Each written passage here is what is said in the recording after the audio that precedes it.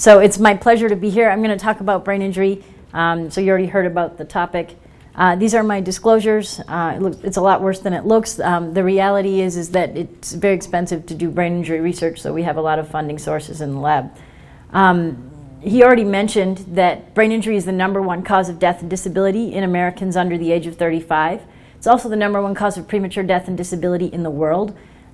Minnesota is one of about 5 states where falls are the #1 cause of brain injury. And why is that? It's because a majority of the year, or sometimes it seems like a majority of the year, a portion of the year, there's a lot of ice and there's a big reason to fall. So people who are deconditioned are more likely to fall, and that's obviously a big problem here. And so that's why we have to, be aware of that. Motor vehicle accidents are the #2 cause, and then accidents in general are the #3 cause. And these numbers are fairly similar in other states, but the Midwest tends to have a tendency to have more falls. This is the CDC data that was last updated in 2010 on their website, where they look at the number of hospitalizations for brain injury, and you can see that the number is steadily rising, and it's been rising more recently because there's increased awareness of the problem, and that's because of football and the military. And then the interesting thing about this is that at least among children, and probably much more so among adults, the majority of people who sustain a brain injury actually never go to the emergency room. They end up staying home. They think that there's nothing the emergency room would do anyway. People tend to go to the emergency room when they think they have a life-threatening injury, but not for just a general brain injury. And then they let their symptoms fester for a few days. And if they don't get better, then they'll go to their primary care doctor and they'll say, well, I think I hit my head and I think I might have a brain injury. So 80% of people don't go to the emergency room, and therefore they're not captured in those CDC numbers. So the number he just gave you when he was introducing me, about 330-something thousand Americans having a brain injury, those are CDC numbers, and it doesn't include all of these patients. You would think that with brain injury being such a huge problem that we'd have really great and effective ways of treating it. And the reality is it couldn't be more false. At least 30 different clinical trials for brain injury, multi-center randomized prospective trials since 1992 have failed. And they've looked at things like hypothermia, temperature control, things like steroids, surgical intervention, hyperbaric oxygen, hypertonic saline, monitoring the intracranial pressure, and decompressing the skull, to see how these interventions can improve outcomes after brain injury. And it turns out that none of these randomized controlled trials have really shown really spectacular results. So what you have in the end is $1.1 billion on failed clinical trials for brain injury. And that's a heck of a lot of money. So we have to sort of think, hey, what are we doing wrong here? Why are things, so confusing? If you look at these 30 failed trials, how are they classifying the patients for inclusion? They're classifying them mostly on the basis of physical exam. So the Glasgow Coma Scale score is a proxy for physical exam. It's a standardized physical exam measure. And then we're classifying outcomes on the basis of Glasgow Outcome Scale score, which is another proxy for physical exam. And so basically what we're doing is we're taking all the patients who got hit in the head and we're entering them in a clinical trial, and we're treating them all exactly the same way, and then we're trying to see if some of them get better, or if enough of them get better to get a statistically significant result. So that would be the equivalent of taking all the patients who present to the emergency room with chest pain and saying, okay, if you have chest pain, we're going to call that mild, moderate, or severe based on how much you're clutching your chest and gasping for air. And then we're going to put you in a clinical trial, and we're going to see if you get better. And suppose you say, okay, we'll anticoagulate you, right? Well, what's going to happen? All the patients with heart attacks are going to get better, and all the patients with pulmonary embolisms are going to get better, but all the patients with dissecting aneurysms are going to die, right? So that's what we're doing with brain injury. We're taking mixed pathophysiology, we're treating it all the same way, and then we're expecting the clinical trials to work. And obviously they don't work, and that's really the fundamental problem.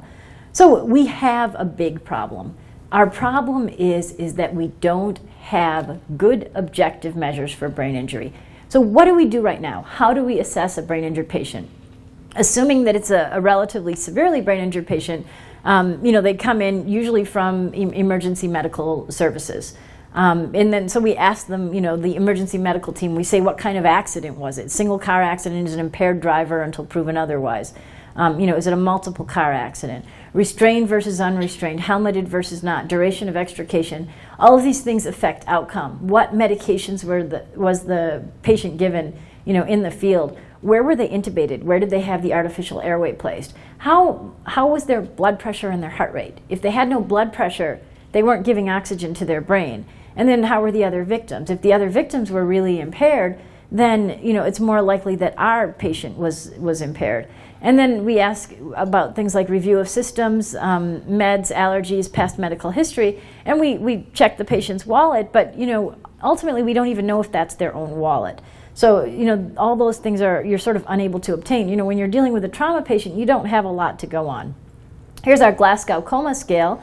Basically, it's a 3 to 15, so you get 3 points just for showing up, even if you're dead. And you get 4 points for eyes, 5 points for verbal, and 6 points for motor. So your top score is 15. Your average drunk person comes in usually around a 13, so you lose 2 points for intoxication on average. And then the rest of it goes from there. And if you look at the guidelines for how you use the GCS, people tend to think of GCS less than 8 as being either minimally conscious or comatose. So what do you do with those patients? You get a CAT scan, right? Why a CAT scan? A CAT scan because it's quick, because it will tell you if there's bleeding in the brain. It will tell you if there's a surgical emergency. It will tell you where that surgical emergency is in the brain and how you can deal with it. So that's why you get a CAT scan. You don't get an MRI because, number one, it takes a really, really long time. It's actually dangerous to put a patient with an acute brain injury flat for that long. And number two, it doesn't tell you anything differently. It doesn't give you better information than a CT scan for trauma. It may give you better information for stroke or for something else, but it will not give you better information for trauma. So if you don't know anything about brain injury, and you Google on Wikipedia, you look it up, brain injury, what does it say? It says this is the classification system for brain injury. It's mild, moderate, and severe, and it's a function of your GCS, whether you're amnestic for the event, and whether or not you've had loss of consciousness. But the problem with this is that loss of consciousness can occur for a lot of reasons. In 50% of people, the loss of consciousness happens because you're intoxicated. And it can also happen because you're polytrauma. So you may have gotten hit by a car, and you may have fallen, and you broke your femur, and you ruptured your spleen, and your blood pressure's 40 over palp, and that's why you're unconscious. It's nothing to do with whether or not you have a brain injury. And the other part of the problem with this scale is that lack of loss of consciousness does not equate with milder injury, either short or long term. So you can have a patient who falls and hits their head, or something falls on their head, and they never lose consciousness, and they still have a brain injury. And so that's why this whole scheme falls apart. Mild, moderate, and severe doesn't actually work. Here's an example. This is a 37-year-old woman who was at home, and she fell. She hit her head, and she had no symptoms whatsoever. She had no headache, no other problems. She didn't go to the doctor because she had no reason to. She had no loss of consciousness. She had no symptoms whatsoever. Then over 2 weeks, she started to develop a very slight headache that got progressively worse. So she took some aspirin.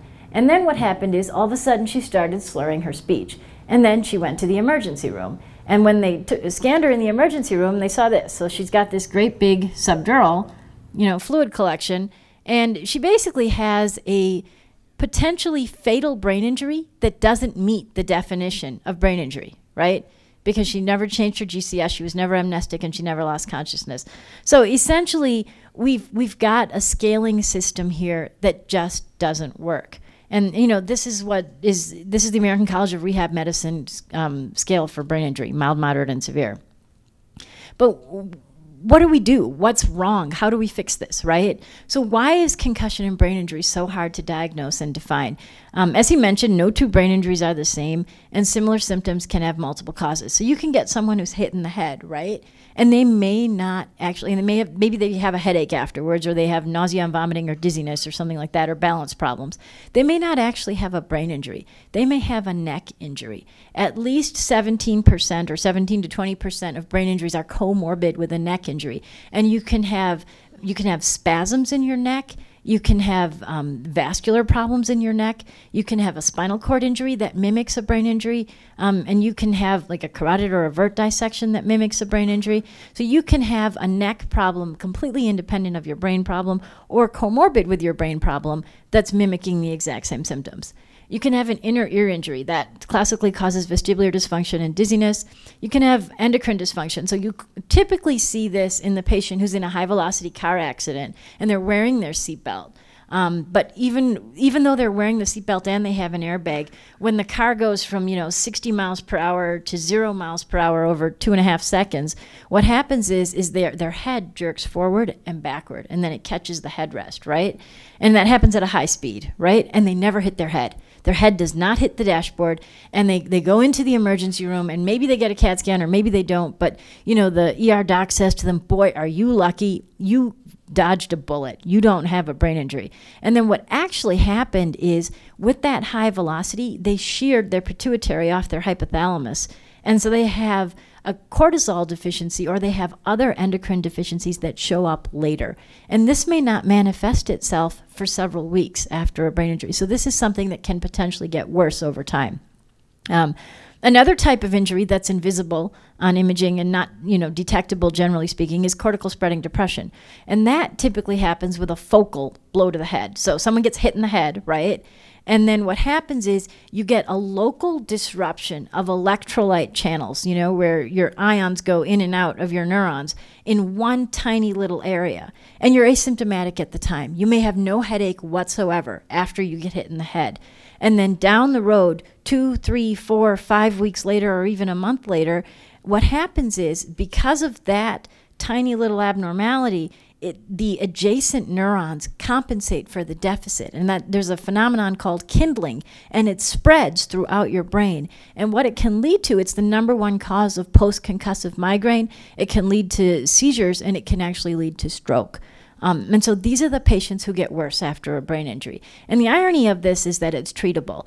The other thing that we know about cortical spreading depression is that it's mostly genetic.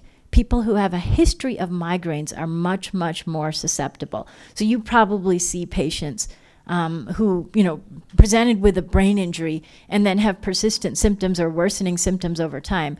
Chances are they were genetically more likely to have cortical spreading depression abnormalities. Then we have the neurosurgical spectrum of injury. So we have scalp injury. These are the things that you can easily see. We have skull injury. So you get a CT scan and you see a fracture, and those are nice because you can fix them. You have bleeding on the surface of the brain, either above or below the dura. And then you have bleeding within the brain, in subarachnoid space or in the interventricular space. And the problem with bleeding in the brain is that it's not always there's not only the acute bleeding that you have to worry about, which can cause mass effect. It can expand and press on normal brain and actually cause death. But it's also the delayed consequence, right? So you can have blood, microhemorrhage in your brain, even from a concussion, and you don't see it on conventional imaging. And what happens is that blood over time breaks down. That iron that deposits in your brain causes problems down the road. That's thought to be one of the #1 causes of atrophy in the brain. And we had a study that we performed at the Veterans Hospital looking at literally thousands of CT scans, and we showed that the more blood that you have in your brain, the more likely you are to develop atrophy. And the atrophy rates can be even higher than for dementia. So this is where you get your motor disorders and your other dementing disorders after brain injury. Diffuse axonal injury, stretching or tearing of neurons. This is the sort of elephant in the room with brain injury. This is the one that everyone talks about as causing CTE. And then anoxic brain injury. So anoxic brain injury is lack of oxygen to the brain, and that's the worst possible prognosis. Those are the patients who don't get better. They have persistent memory deficits very often after a brain injury. Sometimes these are patients who literally don't remember getting hit in the head. You'll have a patient who, for example, gets on their bike, gets hit by a bus, they're wearing a helmet or something like that, and they fall to the ground. And they may lose consciousness for a moment or two, but they don't remember hitting their head at all. And maybe their helmet's not even damaged. And then what happens is because when they went down, they broke something else. They were acutely hypotensive. They had no oxygen going to their brain, maybe for like a minute or two, but not very long. And then they wake up and they are never the same. and they have memory deficits that are persistent, or they have acalculia where they can't calculate, and they have math problems, like they can't solve math problems for the rest of their life, and it's because of that. So you see what we call watershed infarcts and other infarcts that you may not initially suspect in someone, but they actually have a brain injury. So to complicate things further, so you've got, I think of brain injury as a salad. You know, like it's not one pathology. Someone gets hit in the head, they may have, you know, pick 3, pick 4, you know, make your salad however you like. But they have mixed pathophysiology, and there are all different kinds of things that can be going wrong. And the problem is each one of them is diagnosed differently and treated differently, and some of them are really hard to diagnose. What else makes it complicated, right? There's something else that makes it complicated. No two brains are the same. No one brain is the same over time. So if you want to measure heart function, it's a piece of cake, right? It's a pump. You measure what comes in, you measure what comes out, you get your ejection fraction, you know your cardiac output, and boom, you know if you have heart failure. It's like easy as, you know, can be. But with the brain, you know, good luck with that, because you can take 2 people who are highly functioning, you know, who have normal lives, you know, take siblings if you want, take identical twins if you like, and give them cognitive functioning tests, and they'll score differently. And why is that? It's because people have different personalities, even if they're identical genetically. And then to make things even more complicated, no one brain is the same over time. So from the moment that you're born, you're starting to myelinate, right? And from the moment that you're born, you're starting to atrophy. And around the age of 30 to 35, you stop myelinating. So that's pretty much your intellectual peak. It's all downhill from there. But essentially, whenever you're doing a test, you know, for brain function, you're trying to hit a moving target, right? Because you've got a system that's changing over time. You know, it's going in one direction, you know, up until a certain age, and then it's going in the other direction. So tests that require baselines are really not very ideal. Baselines vary from person to person, and they vary in the same person over time. So if you know, in schools, for example, they use the impact test, right? So the impact test has 7 different modalities, and with my son plays football, so we can talk about that after. So with my son, he has to go in and he has to take the impact test, and they give it to them over their lunch period. So they say all the kids who are playing football have to go in and take the impact test over their lunch period. And so my son goes into the room and he says, you know, my mom says this test is reliably unreliable. And then the trainer says to him, well, you still have to do it. So he sits there and he fills in all the dots as fast as he possibly can. And then he goes and eats his lunch. And then, you know, I get a phone call 2 days later saying your son's test is unreliable. And the problem is that if you give a test like that to a bunch of kids, you know, it's a function of how much effort they want to put into it.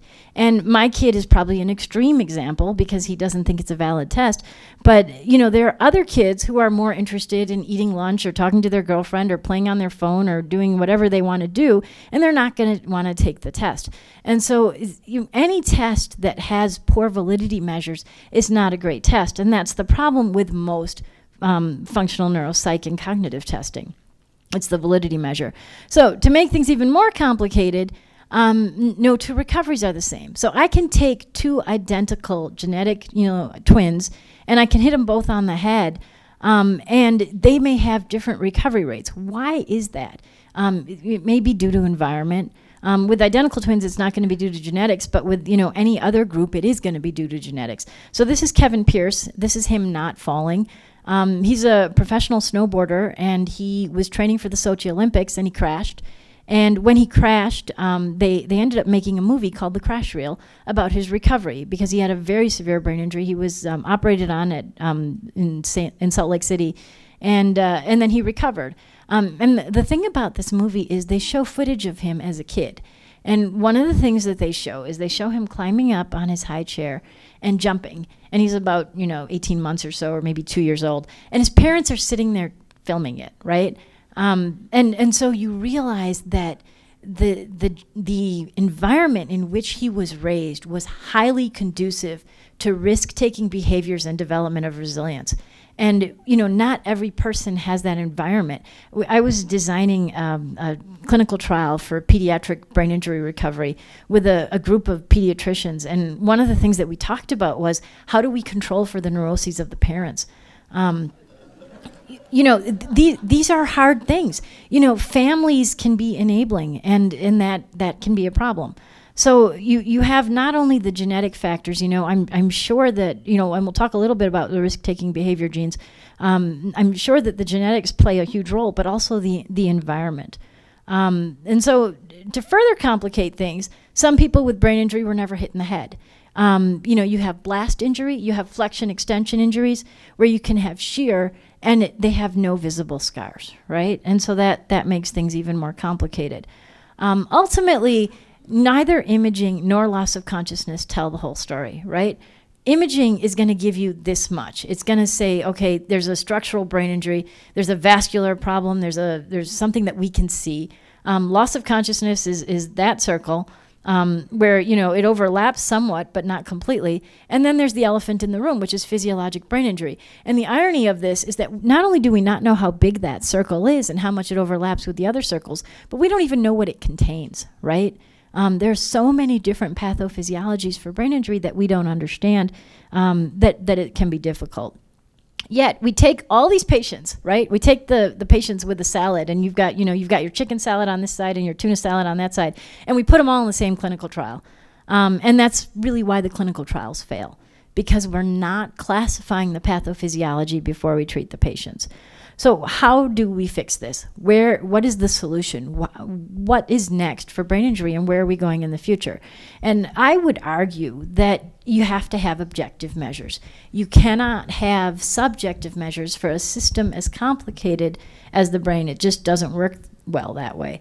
And I would start with genetics, radiographic measures, serum markers, and eye tracking. So let's go through some of these a little bit. Genetics. So you've got your pre-injury genetic risk factors, and I call these the Kennedy genes or the risk-taking genes. So there are particular genes that make you more likely to climb mountains, for example. People who engage in risk-taking behaviors are much, much more likely to have a brain injury. I have a patient who the family has lost 2 members, one from a kayaking accident and one from a biking accident. And, you know, I was talking to one of the children in that family, and she had just come back from doing an Ironman. And you know, you look at that family, and number one, you think, okay, they're very athletic people. But number two, you realize, you know, these people engage in risk-taking behaviors. She's much more likely to die of a brain injury than your average person off the street. And so, you know, these are real problems. Then you have your immediate impact genes, things that control, you know, swelling in the brain right after an injury. You have your delayed impact genes, genes that control how you recover in the, you know, first couple of weeks after a brain injury. And then you have your long-term impact genes. So things like, for example, catechol O-methyltransferase, it turns over neurotransmitters, right? So if you can't turn over neurotransmitters, you're not going to recover from a brain injury as quickly. And nobody has control over that. You know, these are things that we don't, sadly, we don't check them on our patients. So then we don't know what they are, and we don't know what the patients will respond to. You know, one of the things that I've worked some with the NFL, and one of the things that I talked to Jeff Miller, who's their senior VP for health, about was doing genetic testing on football players. And there's no way they'll ever do it because the lawyers would just veto it. But the problem is that if you knew exactly what the genetic makeup was of each person and what their susceptibilities were, you would have better capacity to treat them. You would have, you know, increased ability to target a therapeutic appropriately. So let's talk a little bit about radiology. So I'd said genetics, radiographic measures, serum markers, and eye tracking. Genetics we don't do clinically, and that's unfortunate. Radiology, obviously we do CT scans, and that's the standard of care. But what is the future? Where are we going with this? Some of you may have seen this article in the Star Tribune about brain mapping research. So that's Camille Ugerbil. He's one of the, you know, most significantly NIH-funded researchers who does brain mapping. And what is it? It's where you look at tracts in the brain and you quantitate their integrity. And so we've collaborated, our laboratory has collaborated with Dr. Ugerbil, and, you know, basically what they've done is they've put the algorithms on the web so that they're open access and anyone can download them, and then you can analyze your images.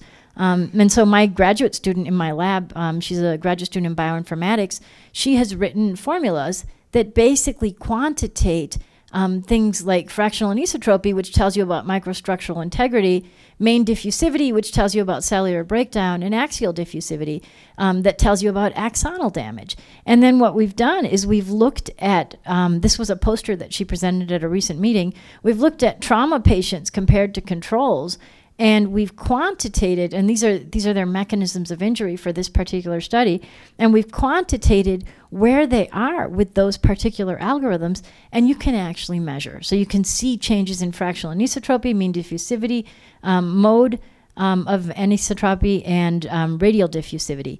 And then what you'll be able to do ultimately is you'll be able to figure out if someone has a brain injury in a very objective way. And you're not relying on radiology to tell you, you know, hey, this is this and this is that. So I think that this is one mechanism in the future by which we will ultimately have objective measures. And you won't need a radiologist. What they're doing with these connectome studies is, you know, for example, we're looking at brain injury, but you've got 15 other people looking at, say, dementia or at Parkinson's or at other different neurologic conditions. And they're going to create an algorithmic atlas of the brain where you're going to be able to tell. And you're not going to need an interpreter to interpret the films. You're going to just basically use machine learning to quantitate all the different algorithms and then tell you exactly what's wrong. You know, this is this and this is that. You know, this patient has Parkinson's, this patient has Parkinson's and a brain injury, you know. So you'll be able to quantitate, and I think that that will change things. And I don't think that this is that far away. I think we're probably looking at, say, in the next 5 years. Next, serum markers. So some of you probably saw the news. I think it came out in February, a couple of weeks after the Super Bowl, about GFAP and UCHL1 being cleared as serum biomarkers for prediction of a positive CAT scan. I think the FDA press release actually said aid in the diagnosis of concussion or something like that, but what the FDA actually cleared it for was detection of a positive CAT scan. So what are serum biomarkers and how are they going to help us?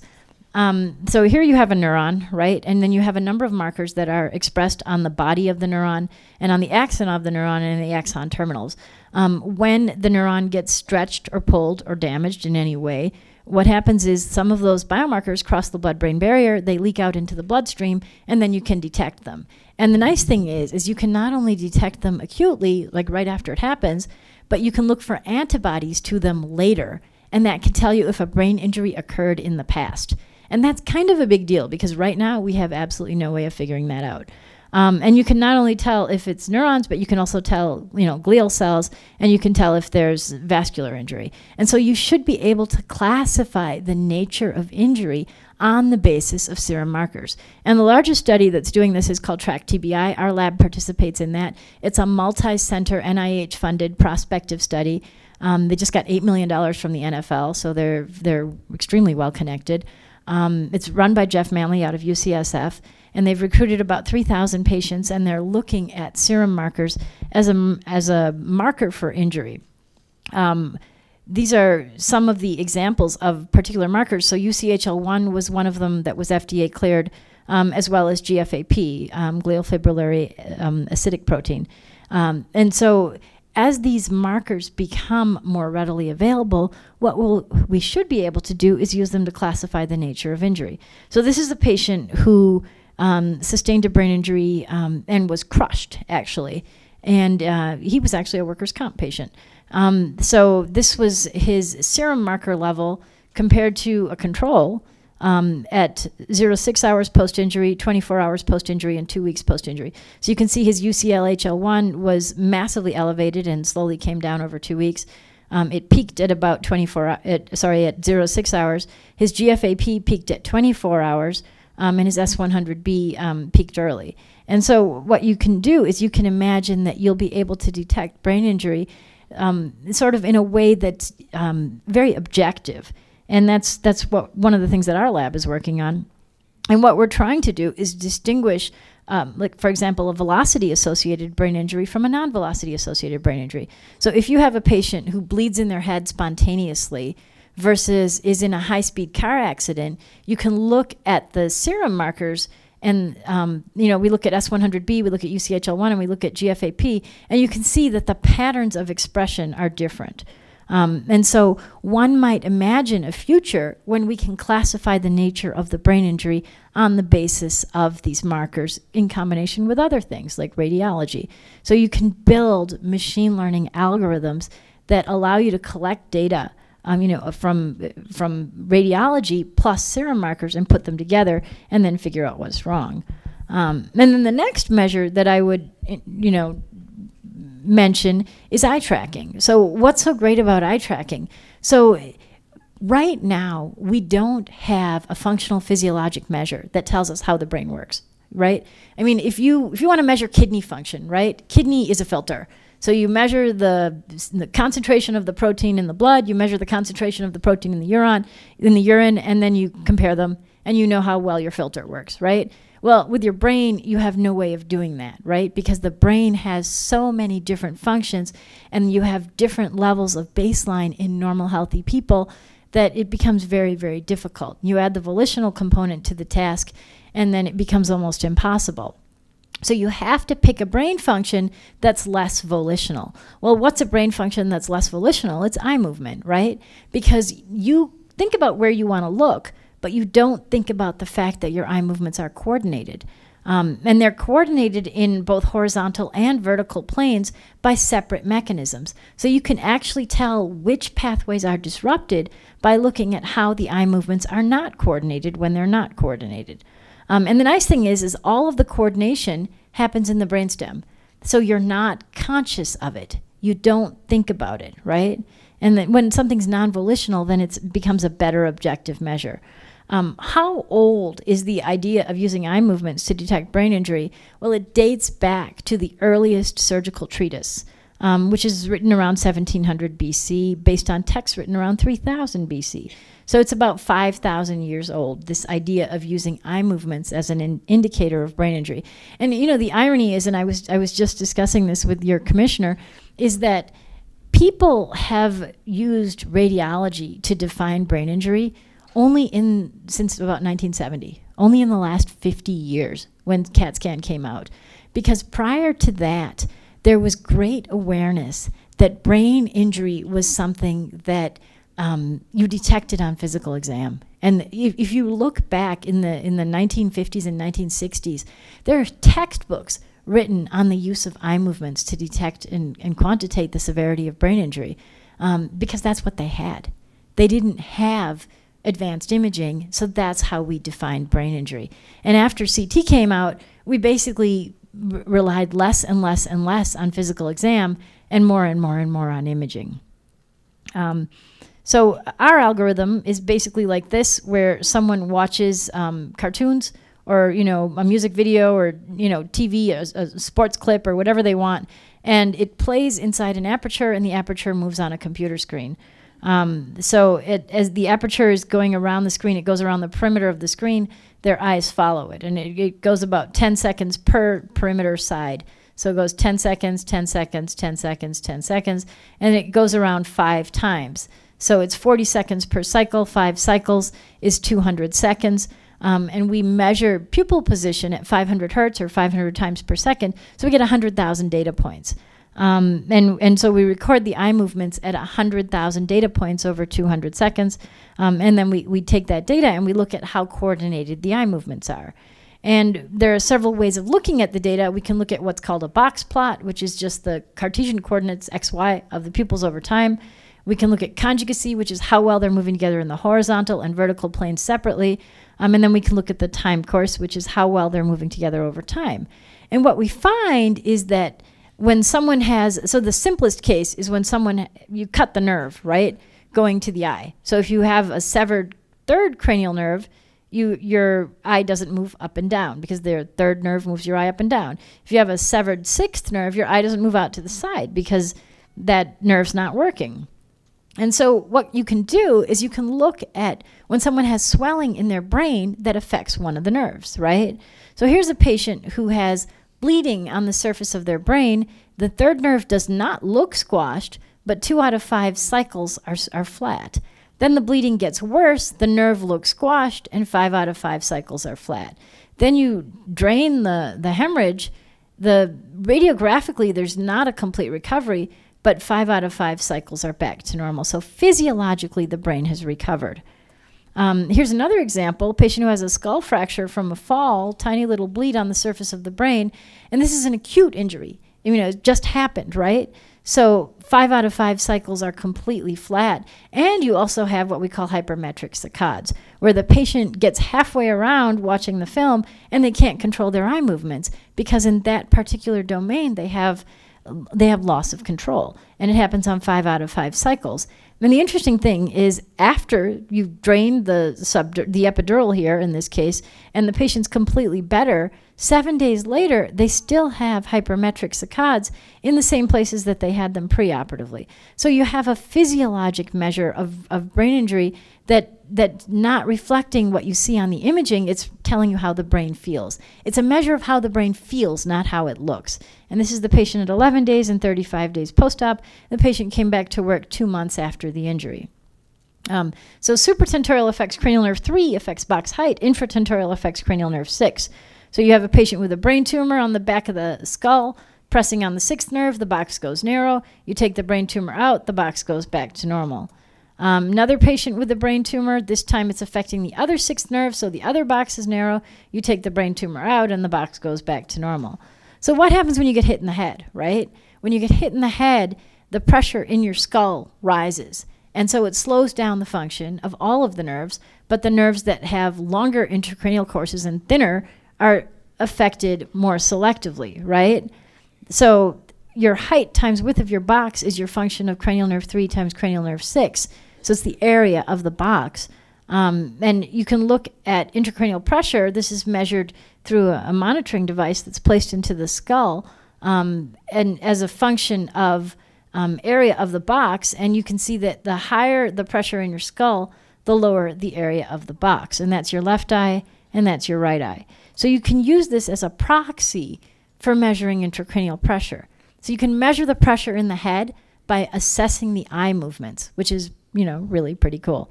Here's a patient with neurosarcoidosis. She's got hydrocephalus. You can see it on MRI. And then this is her eye tracking pre-op. And then you treat it and she gets better. So what happens when you have a concussion then, when you have a brain injury? It's a summary of you create a metric, which you call brain injury associated ocular motility dysfunction. That's a summary metric that captures all the different types of problems that can happen that are associated with brain injury. And then these are examples. And I won't go through all of them, but ultimately a normal box score is less than 3. This patient goes from 21 to 8 to 2 to 0. And then what you want to do is you want to create a biomarker for brain injury. So you can create what's called an ROC curve, which tells you your sensitivity and your specificity of your biomarker. You define concussion as high symptoms and low standardized assessment of cognition, and then you can create a model that tells you your sensitivity and specificity, and it turns out you have a misclassification rate of 10%. So, you have a high misclassification rate, relatively speaking, but that's because the technology is not yet perfect. And, as the cameras get more accurate, you're going to improve your sensitivity and specificity. These are other examples. This is in kids, 64 pediatric subjects, a mean of 22 weeks post-injury. So my lab just published this. This was actually research that was done at Children's Hospital of Philadelphia in Philadelphia by Tina Master, who's the head of their concussion center, and the AUC was 0.854. And here it's a cross-validation sample of 75 subjects. And then what you can do then is you can also quantitate specific aspects of ocular motor dysfunction that's associated with brain injury. So one of them is vergence dysfunction. Vergence is the ability to follow a point in time, right? So you're watching a tennis match. Bounce, bounce, bounce, right? Your smooth pursuit vergence, right? This is convergence. This is divergence, right? And so you can look at how well you're able to verge.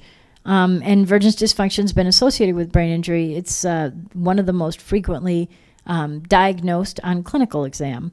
And it's also associated with football subconcussive head impacts. This is data from 32 concussed pediatric subjects looking at a near point of convergence greater than 6, and the ability of eye tracking to figure out whether or not a patient has a near point of convergence abnormality has an AUC of 0.81. So ultimately, you can take all this information. You can take the eye tracking, you can take the algorithmic analysis of the MRI, you can take the blood-based biomarkers, and you can take the CT scan. And you can analyze them all algorithmically using plain math, right? And put it all together and use machine learning to figure out how to classify the brain injury. And that will help solve the problem. What's the difference between conventional, data analysis and machine learning? Conventional data analysis sort of makes you understand the pathophysiology, right? It's understanding based, and it's the conventional way of doing science.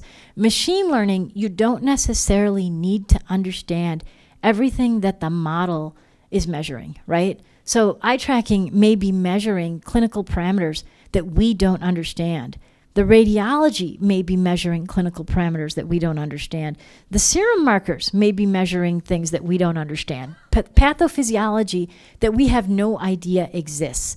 Maybe when you get hit in the head, something happens to your neurons that we don't understand pathophysiologically. But it results in a change in something, right? It results in a change in your radiographic measures, in your eye tracking, or in your serum markers. And then you can collect that data and you can have a machine help you figure out what it means. So the conventional approach is regular papers in medicine. And an example would be the American College of Surgeons Surgical Risk Calculator. Machine learning, that approach is things like automated car driving. So cars get safer the more automated cars there are, right? Because they learn. Image analysis, face recognition, voice recognition. And so ultimately what you're going to have is you're going to be able to use machine learning to create tools that will diagnose brain injury completely independent of any doctor, right? Because you don't need a doctor to do the tests that I just told you. And how is this going to change things? Well, if you look at where we are in life, right now, our life expectancy, in the United States, we're a relatively wealthy country. We're creeping up to above the 80s, right?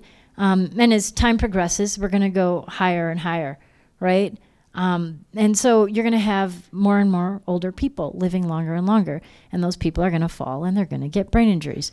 You're also looking at better understanding what causes neurodegenerative disease. So this was a paper that was published in Lancet last summer, and basically it showed that there were 9 risk factors that accounted for 35% of your dementia risk. And the single greatest risk factor, can you guys see it? It's kind of small on the slide. It's hearing loss, right? Middle age hearing loss was the single greatest risk factor.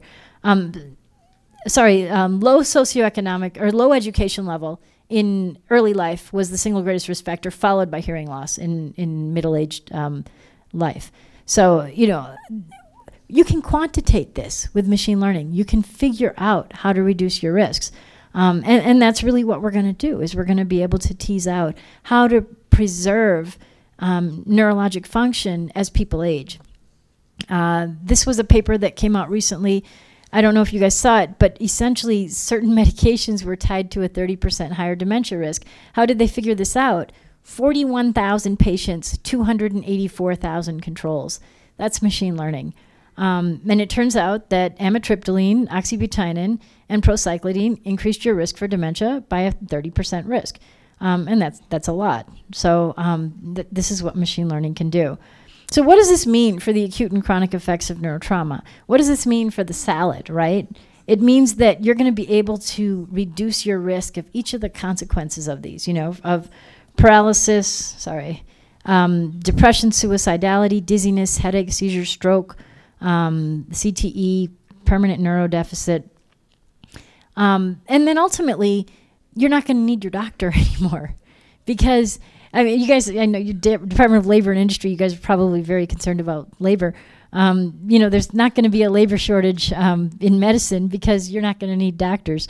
You're going to be able to do all this algorithmically. Some of you may have seen the news. I think about 2-3 days ago, Apple got FDA clearance for their Apple Watch. So they now can detect your heart rate.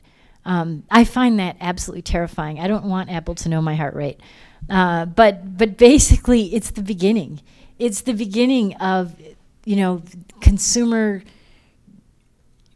healthcare not driven by doctors, but driven by health tech companies that have nothing to do with medicine and don't really know that much about medicine. It's a fascinating area. So I got invited to give a talk at Google in June, and I'm going back in November as part of this Google Healthcare Scholars Program. And they are very, very interested in algorithmic analysis of brain function. They are planning on moving into that space. And by moving into that space, I mean, hiring 50 people and throwing $100 million at it. So it's going to be an interesting era for in the future, because what we know of as brain injury diagnosis is not going to be driven by doctors. We're way too slow. These companies move much, much faster.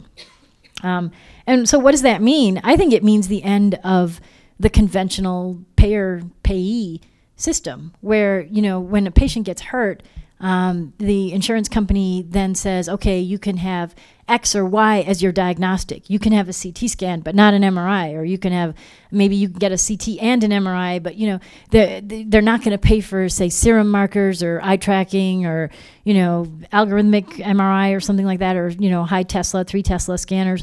But that won't matter, because Google will have all of those things, right? Google will have, Google will have eye tracking through your what do they call it? Android phone. I kept calling it an iPhone when I was there. It was a bad mistake. So they have an eye tracking camera in your Android phone now. So, how's that going to change things? It's going to change things pretty dramatically. And the other part of this is that some of these companies are merging. So Amazon, Berkshire Hathaway, and JP Morgan all collaborated, and they started this independent company that is allegedly going to be free from profit-making incentives to provide health care for their employees, right? And then they appointed Atul Gawande as CEO of this company. He's the guy who wrote the book Complications. So what's going to happen here is companies like this, they're going to eliminate the insurers. They don't need to have insurers when they can self-insure, because they employ enough people that it makes it worth their while. And if you look at the numbers, for employment for Amazon, for example, you're talking about 300,000 people. Microsoft, Google, these companies are not small companies. And so this is going to change the climate of healthcare a lot. And it'll be interesting to see what happens to the hospital system as we know it. This is a figure from the CNS, and I apologize, it's a little shaded. But essentially what it shows is that the growth of physicians between 1970 or 1980 and 2015 has been about, maybe 100% or so. But the growth of administrators over that same time period has been about 3,000%. So the vast majority of the healthcare dollar is going to people who, I don't know what they do. They make rules and the rest of us have to follow them. And then they hire additional people to enforce the rules, and then set up compliance testing and all this stuff. And I could talk about that for another hour. But the reality is that bubble is going to burst, because the Googles and the Medtronics and the big companies of the world are going to pop it, and then that'll be really interesting to see when that happens. So ultimately, I think we will have a trial for brain injury that succeeds when we can classify the injury appropriately using objective assessors, and we have sensitive outcome measures. I think that's all I have, so I think I might have a little time for a few questions. Thank you.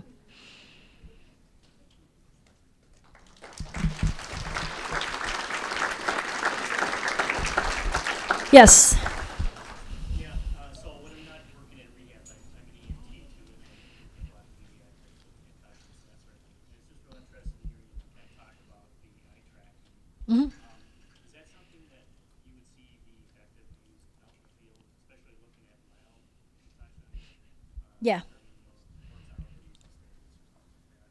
Yes, I think that it will be a direct-to-consumer device at some point. My disclosures, I listed the fact that I'm part of a company. So I co-founded a company called Oculogica that is developing eye tracking technology. And we've been talking, obviously, to Google and to other companies about commercialization. And what we've found is that some companies are interested in the medical market and other companies are interested in the consumer market. From an FDA perspective, you have to be in the medical market first. Otherwise, you can't make claims. Because for FDA clearance for eye tracking, the discussion has been focused on interpretation of the results by a physician. But, ultimately, I see this becoming, direct to consumer. And then the question is, well, what does the consumer do with the information? And that will be sort of the next big question to answer. I think it's definitely something that will happen. Yeah. Did you have a question back there? Oh, I'm sorry. Did you want to do? Oh, sorry. Yeah. At the microphone. Sorry. No. All right. Well, this may or may not have anything to do with brain injury diagnosis. It may have everything to do with it. I saw, I believe it was on 60 Minutes. Yeah. You know what I'm talking about? No. What did you see on 60 Minutes? I was asking. Okay. There was a demonstration of a gentleman that had hooked himself up electronically to the internet. And there was a demonstration where an individual asked him a question, a math question, that couldn't be calculated in your head. He claimed to have access to the internet, and he was able to think it and access the internet electronically via brainwaves and give him the answer that he had accessed from the internet. Well, I missed that 60 Minutes show. It does sound interesting. My suspicion is I didn't see it, so I don't know. My suspicion is they're probably using quantitative EEG. Okay. Where you can measure electrical activity in different areas of the brain. Yes, that's... Because most of the sensors that people have developed that measure electrical... Like there's a couple of different companies that are doing that. There's a company called Alminda that's based out of Israel. There's one called BrainScope that's from, I think they're New Jersey or Massachusetts or something like that. There's another one in Chicago. There are a couple of companies that are using quantitative EEG to do those kinds of things. And I think it's an interesting area. Some people are marketing it as a biofeedback technology for brain-injured people. And I don't know how well it works, but I've talked to one patient who tried it, and she was extremely happy with it. I have no idea if it works or not. That's a very small N. Okay, thank you. Yep. Yes, question over there. Okay, I have a microphone. Okay. I had gone to a prior conference where you spoke, and I had brought up the situation of an individual who was working, and a box hit them in the back of the neck, the head, the shoulder, and this person had immediate 5 minutes of clear fluid coming out of their nose. And she had mentioned it to me. I wasn't put on the case till like weeks to a month later. Now, I would think that that was possibly cerebral spinal fluid. That sounds reasonable. Yes. Yes. So what kind of advice would you give employers about employees that get struck in the neck, the head, and they have clear fluid coming out of the nose? Can it also come out of the ears? Yeah, I mean, you can have CSF leaks when you have skull base fractures. What kind of advice would you give to the employers when there is such an incident at work? Well, generally speaking, those people need to seek medical care. So, you know, if not the emergency room, then, you know, something relatively soon. Yeah, this person, the employer had him go back to work. Okay. You know, and I've talked about this to different doctors, and they said, well, you know, something will happen, somebody will die, and then they'll change it. I really would like to avoid that step. So I just want to make it Yeah. known that if someone does have an injury like that, to take Yeah. it seriously and Absolutely. at least not put them back to heavy work. All right, Sounds thank reasonable. Yeah. Yes. I have a question about headaches. Yeah. A lot of our clients seem to, go through all the protocols for rehab post TBI, but the headaches continue. Yeah. When you were talking about that cortical depression Yeah. abnormalities, I'm wondering, is that something that can sort of carry on that isn't being treated or looked at? Yeah. Especially when, there's been neck treatment, there's been, many kinds of medications tried, and the headaches go on. And then it sounds like you're saying, there's a possibility that could. Yeah, if the headaches are due to cortical spreading depression abnormalities, they have to see someone who specializes in treating brain injury. So like I just know the people at Hennepin, like Min Graf and Sarah Roxwald, Brian Tonkin. They know how to diagnose and treat these things.